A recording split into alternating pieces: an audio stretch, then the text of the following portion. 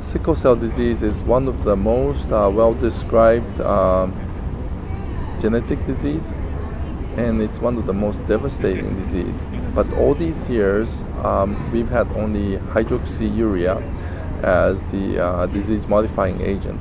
And of course, having hydroxyurea is better than nothing, but then we really needed other options. And all these years, we had nothing approved for pediatric patients. So we're hoping that from here on, there'll be increased interest in this condition, and there'll be more development to treat this disease. Our purpose was to try to reduce the complications of sickle cell disease, especially the painful crisis, or we also call this a vaso-occlusive crisis. In turn, we have shown and proven that the Endari does decrease the frequency of painful crisis, but also decreases the frequency of hospitalization, decrease the total number of days in the hospital, and also reduces the occurrence of one of the most devastating complications called acute chest syndrome.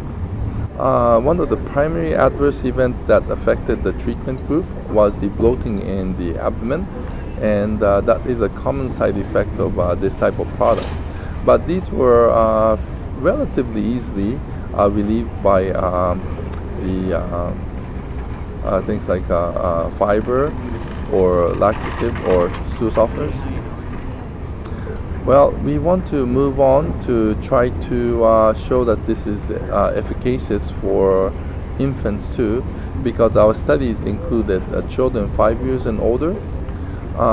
So we want to extend this to infants like 6 months to 5 years of age. Right now we have the approval just in United States, but we want to get this out to everywhere in the world where sickle cell patients are.